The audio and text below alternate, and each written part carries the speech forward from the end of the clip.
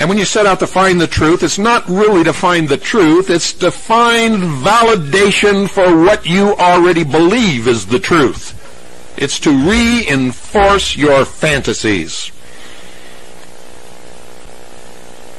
And police officers sworn to uphold the law, protect and defend the Constitution of their state and of the United States of America, blatantly ignoring the law, stripping the rights from citizens, committing crimes just so they don't lose their job. Afraid that if they lose their job, they won't be able to find another job that pays as well. You make me puke. I'm so sick of it, you're going to see some major changes coming on this broadcast and in my organizations.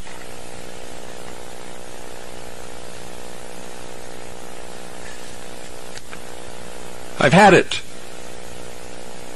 with you. My family and I are going to enjoy life from now on. We're still going to print Veritas, and it's still going to be the best paper in the United States of America, and this is still going to be the best radio broadcast, but it's going to be a lot different than what it has been.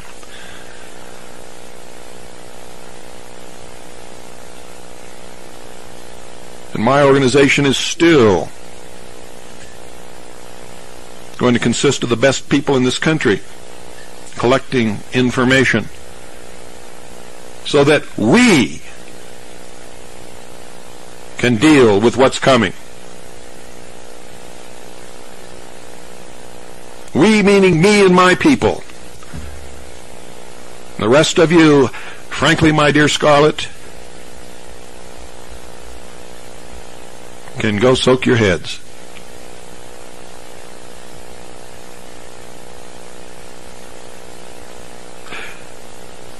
You're really not worthy of all the great men and women who have laid down their lives and their reputations and suffered great personal attacks, all for you.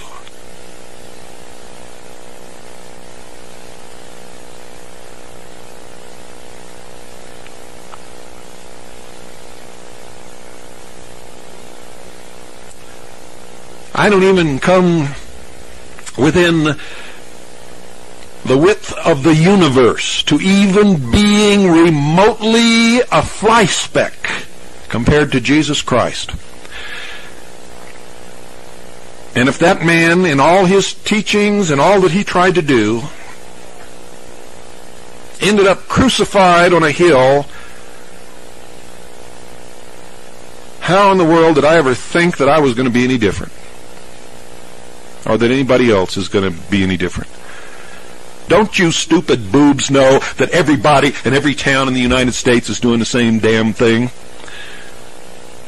And that's why government doesn't shrink. Government can't shrink. You can't take something away from fools once you've given it to them, even if the fools know that it should be taken away.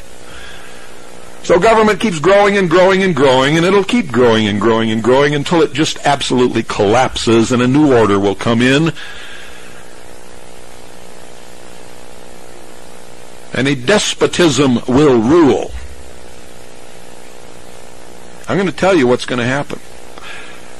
The whole structure is going to collapse into total and absolute chaos. And a lot of these so-called patriots are going to turn into petty little warlords. They're going to rape, loot, and steal. And so are other people who are not even patriots. Some patriots will try to preserve law and order and will be killed in the process. What's going to happen is this whole structure is going to fall apart into utter and total chaos. The ruling elite are going to go underground and wait it out while everybody up here just kills each other off. Then they'll come back up and establish a despotism. And you will be ruled like the lodge rules its members. You will be pledged to absolute obedience. And you'd better hope that the despot is a benevolent.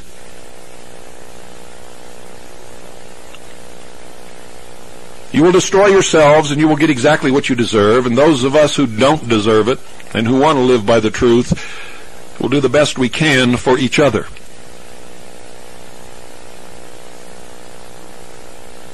There really isn't anything to do for the rest of you. You go from one dead end to another. You don't like to be in the middle of the river so that you will get to any kind of a destination. You keep getting caught up in these little eddies that spin around and around and around. You are the flotsam and the jetsam of the battle of life. And you are tossed willy-nilly here and there by the tides and the waves and the oceans and the storms. Those of us who fight the battles are the ones who get somewhere. The rest of you, as in all of history, always fall mercy to the victor of the battle. And it never really matters who it is.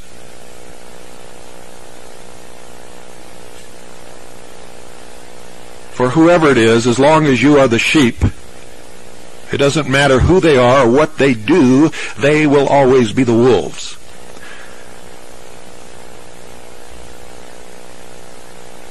And all of this realization and this pain, I still wish you well, but knowing that it is your nature that you will not do well. You did not make this nation. Great men sticking their lives in the balance made it for you. You have thrown it away. Amazing. Absolutely pathetic. A nation of children. And it used to be a time when the sheeple could go to work and bring home some real money.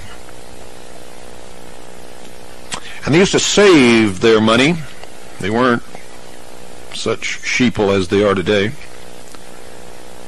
It was not considered honorable to be in debt. And if you were in debt, you tried to pay it off as quickly as you possibly could, and you never tried to intentionally go into debt. You had to be forced into debt by some terrible catastrophe that happened to the family. And the parents helped them learn this lesson. For the parents are practicing it themselves.